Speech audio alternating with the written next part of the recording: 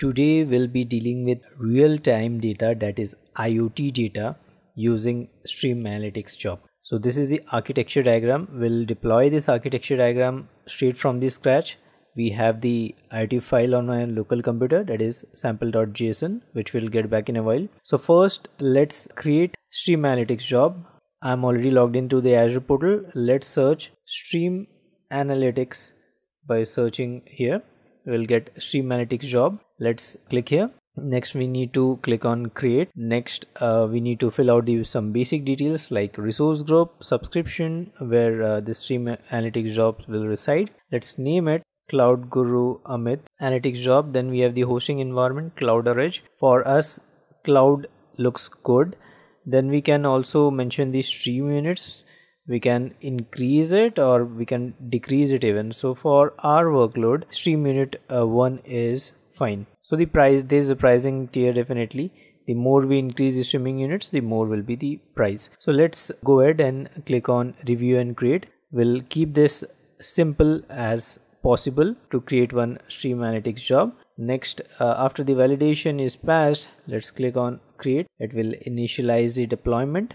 Let's wait for a while till our Stream Analytics job gets ready. So we have let's wait for the deployment in process. Alright, our deployment is now completed. We can go to the resource here. Now next we will begin with the ingestion part. So let's click on overview. Here we have the properties tab. Here under query we can see edit query.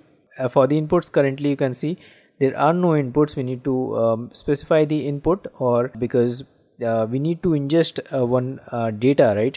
Without data we cannot query anything and produce the output, right? So we will ingest sample.json file, which is on my local computer here, sample.json. It's already there. So let's ingest this file on the cloud. Now let's click on query editor. So on the query editor, if we look at the input section, it looks something like this. So next there are a couple of options. If you look, like we can select an input from SQL database, or these are some of the stream inputs as well, blob storage, gen 2, right? For our case we will simply just upload the sample input. So let's paste the query. I have already done the homework for you. So first query is about aggregating the data by 5 minutes. If you look at the tumbling window, or if you've gone through my DP203, then you might be already aware of this terms, tumbling window and all. Let's go back to the query. Let's paste this, and if as soon as I paste it, you can see the upload sample input.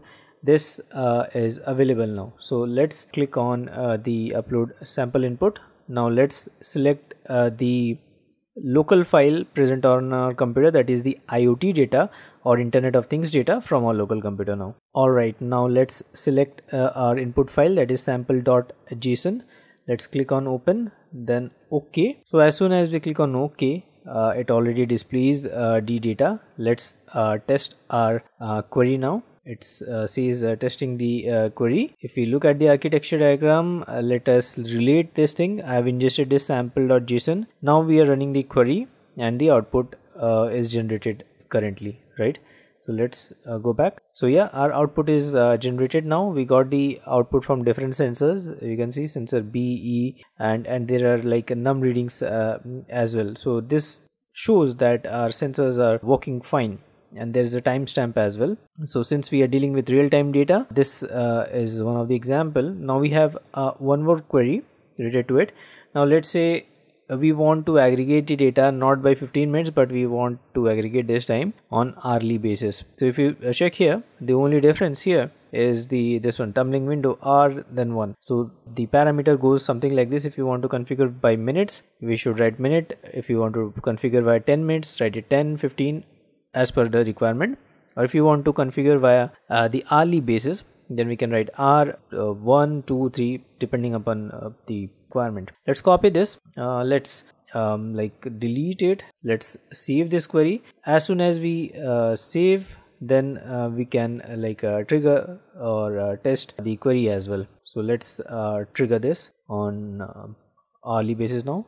It says testing query. So yeah, we got our output. So this time it shows 10 rows. Previously it was around 35. So we got our result. Let's go back to the architecture diagram to dive you first. So we have used Azure portal to create stream analytics job.